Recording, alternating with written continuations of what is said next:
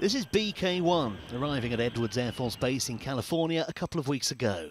She's a very special F-35 Lightning II, the first to be operated independently by British pilots and ground crew. That honour goes to personnel from 17 Reserve Squadron.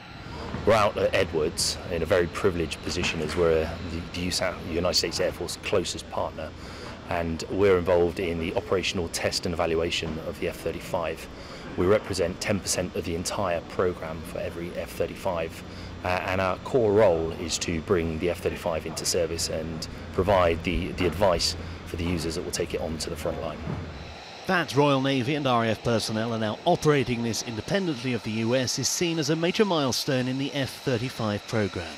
It's a sign that slowly but surely this innovative multi-role fighter is getting closer to the day that it will actually be in service. It's capability that we've just never seen before. One, it's 5th generation, which means that it's stealthy, it can't be seen by enemy radars, and the suite of avionics, the way it blends everything together, again ties what we term fused together in a capability that means that the pilot can do far, far more than he's ever thought he'd be able to before.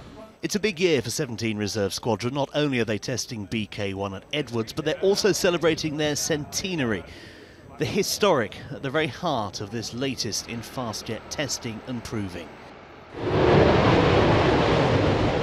F-35 has been a complex multinational effort.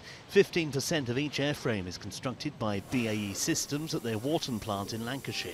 The rest assembled by partners like Lockheed Martin and Pratt & Whitney. There are 3 variants. The UK will take the B, which is the short takeoff and vertical landing design, a touch Harrier-like, perfect for the new Queen Elizabeth class carriers. The technology available in this is game-changing and will assist the Navy, the Army and the RAF in absolutely everything we do. Britain's taken delivery of 3 F-35s to date, all currently based in the States. Although BK-1 is billed as the first, and there were celebrations at Edwards Air Base yesterday to mark that fact, she won't actually become operational. That honour goes to BK-3, just arrived at a base in South Carolina. The F-35 Lightning II will begin operational service at RAF Marham in Norfolk from 2018. Tim Cooper, Forces News.